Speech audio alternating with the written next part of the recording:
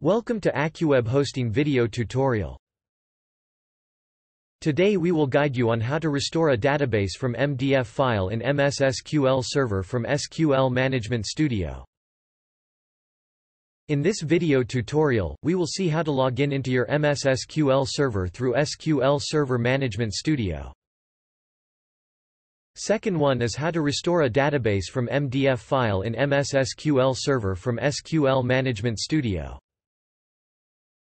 Before we begin the tutorial, have a quick look at our contact details for your hosting requirements.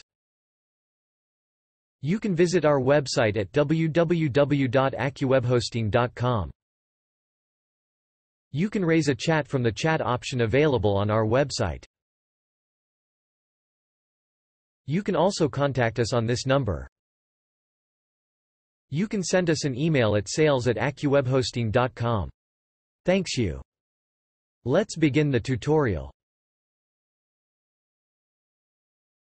First, we will see how to log in into your MSSQL Server through SQL Server Management Studio. For that, you have to log in into your Windows Server with administrator user. Here we have used Windows Server 2012 as a demo. Click on the Windows button located on the status bar. After then click on the search option. Type SQL Server Management Studio in the search field. Once you type in it, you will see SQL Server Management Studio option. Please be informed that here we have used SQL Server Management Studio 17 as an example. Click on it to open SQL Server Management Studio. It may take a few minutes to open it. In the server type field, select Database Engine from the drop-down list. In the server name field, enter the IP address of your MSSQL server, port number. In the authentication field, select SQL Server Authentication from the drop-down list. In the login field, type SA. In the password field, enter the password of the SA user.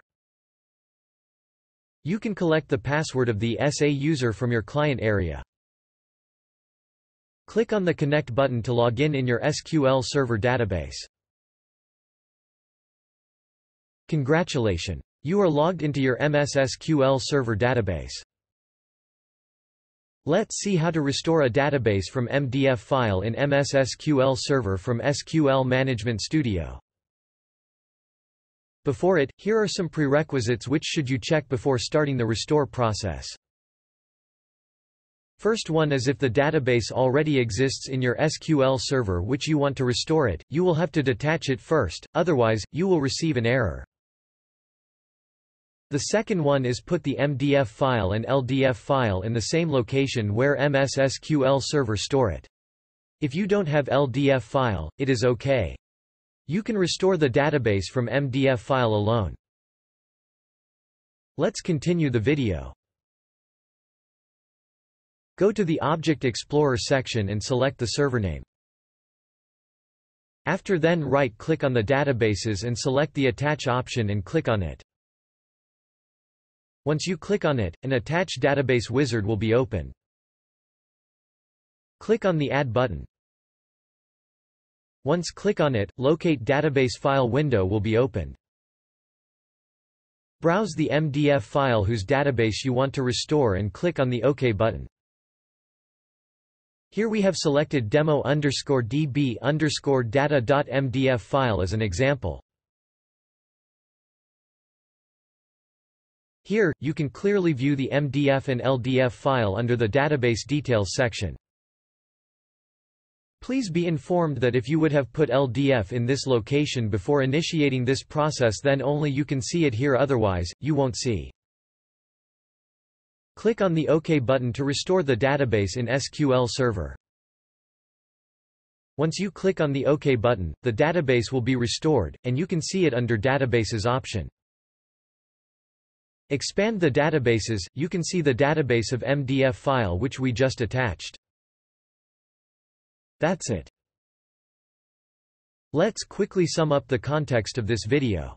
We seen how to log in into your MSSQL Server through Management Studio. Second one is how to restore a database from MDF file in MSSQL Server from SQL Management Studio. Hope this video will be helpful for you. If you like this video, please click on the thumb button. Please click on subscribe button if you want to view such easy to understand technical videos published by AccuWebHosting.com. Thank you for watching.